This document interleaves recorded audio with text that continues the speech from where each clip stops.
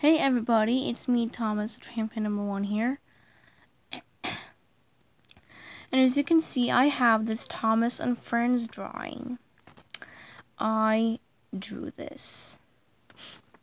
It's a pic from Thomas and the Magic Railroad, if you can tell. Because there's Diesel 10 and he looks very, very, like, evil. And there's Pinchy, and it looks like he's about ready to grab Thomas. And Thomas looks very scared there. If you can tell. It looks really funny.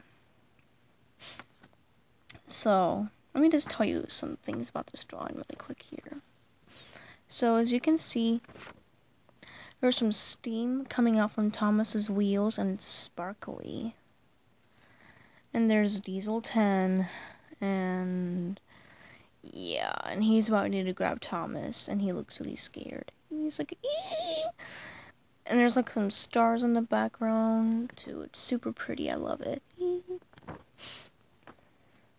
And then his little lamp irons. His lamp is right there because, you know. And there's buffers too. And then his wheels and coupling rods. Is number 1.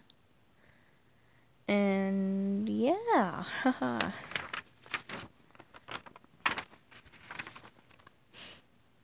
So, yeah. Sometimes I don't like to color my drawings at all. I'm a real talented artist. I should add that into my description. Yeah, I don't know what I'll do. I never ever do that much videos with my Thomas drawings at all. And I even draw some pictures of SpongeBob as well, like, you know. I don't draw him that much at all. Oh, and by the way, his cheeks are kind of like, there's like some light pencil markings. Oh gosh, I think something got on my finger. Yeah. You can tell that like light pencil mark right there, if you can even see that.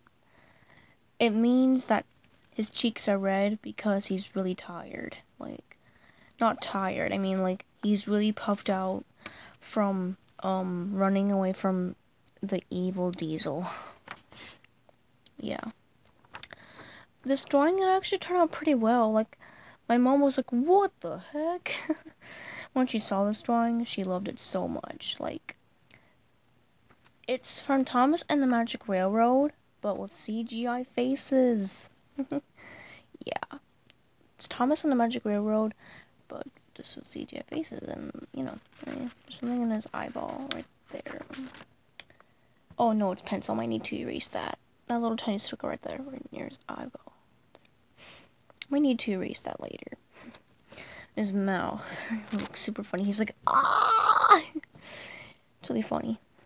So that's all I want to say for this Thomas and the Magic Railroad drawing. Sorry. So I hope you guys like it. So goodbye, everybody, and have a great day.